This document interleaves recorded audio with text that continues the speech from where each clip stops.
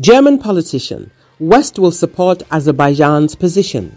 The West cannot exert real pressure on Baku for the situation in Lachnin Road. European influence is rather small, German politician scientist Alexander Ra said. According to Ra, until 2022, Armenia had a lot of support in the West, where they argued a lot about what really dominates in international law: the inviolability of the sovereign territory of the state or the principle of self-determination of peoples. There were big disputes, but Kosovo gained independence, and this played into the hands of Armenia, which could say that in Karabakh it was protecting its national minority from Azerbaijan, so part of the world community was on the side of Armenia. The situation changed after the start of the war in Ukraine and the conflicts that started before that. The entire West has firmly taken the position that the issue of self-determination of national minorities has receded into the background, and Armenia lost serious support in this regard,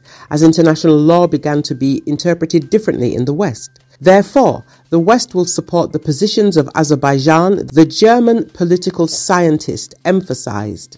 Ra believes that squeezing Russia out of the South Caucasus is currently an impossible task for the European Union. He stressed that all Western resources are now thrown into Ukraine. In this situation, the South Caucasus is a secondary direction for the EU, the German political scientist noted.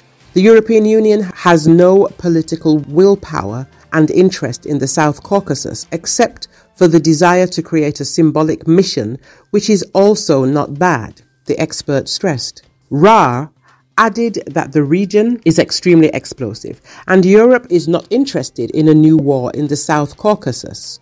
More than 50 days has passed since Azerbaijan eco-activists began protesting along the section of the Lachin Road that passes close to the Azerbaijani city of Shusha. The protesters demanded access to the mineral deposits that are being illegally exploited in the part of Karabakh that is temporarily under the control of the Russian peacekeeping mission. Amid these protests, in late December 2022, Switzerland-based mining company Base Metals, which was involved in the extraction of ore and gold in the region, announced a temporary shutdown without providing detailed estimates regarding the resumption of its activities.